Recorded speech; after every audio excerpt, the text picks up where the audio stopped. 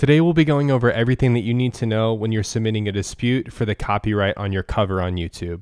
So first things first, if you don't plan on monetizing the video and you haven't yet met those requirements, there are no issues with the copyright claim being on your video. This only affects you if you plan on monetizing the video. If you do plan on monetizing the video, you absolutely should submit a dispute for every one of your covers that has a copyright claim. There is no risk in submitting a dispute. The worst that's ever going to happen is that record label is going to come back and they're going to say, yes, we do still have a valid claim to that music. What happens is a lot of the record labels don't review the disputes in 30 days and they automatically get dropped. So there's no reason you shouldn't submit the dispute. A copyright claim is not the same as a copyright strike. A copyright strike can happen when that record label comes back and says, yes, we have a valid right to that music. And then you push even further, you ask for an appeal, you get YouTube involved. And if YouTube upholds the decision from the copyright owner, then you risk getting a copyright strike. Otherwise, there is no risk in submitting a dispute. I highly recommend submitting disputes early on in the process. Although I don't have anything to prove this, I have to think a record label is more likely to drop a claim for a video that has 10 views versus 5 years later when it has 20,000 views.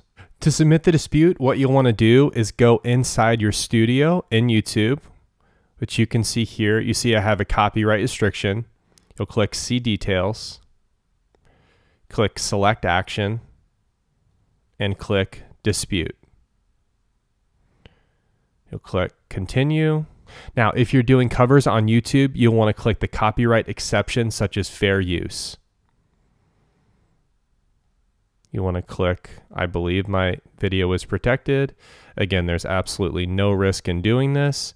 And then you're going to want to select the option that pertains to you.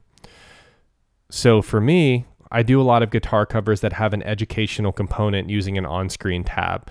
So I select educational video. You'll want to select the type of video that best pertains to you, be it pure entertainment, promotional video, reaction video, etc. And then you really just want to plead your case and put as much detail in there as to why your claim should be released.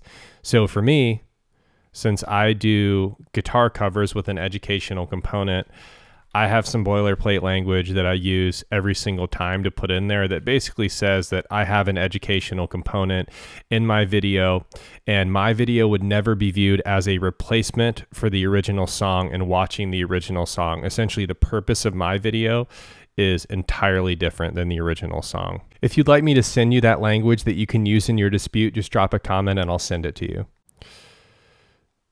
You will then want to select all three of these, put down your signature, and then submit. And it's as easy as that. So personally, I keep every one of my copyright claims in this Excel sheet so that I can go back and look at what record labels are releasing my claims. So if I have a copyright owner, let's just say this one right here, it's releasing every single claim, I'll track that a little bit more tightly. And then anytime a claim comes up with that copyright owner, I'm certainly going to submit a dispute.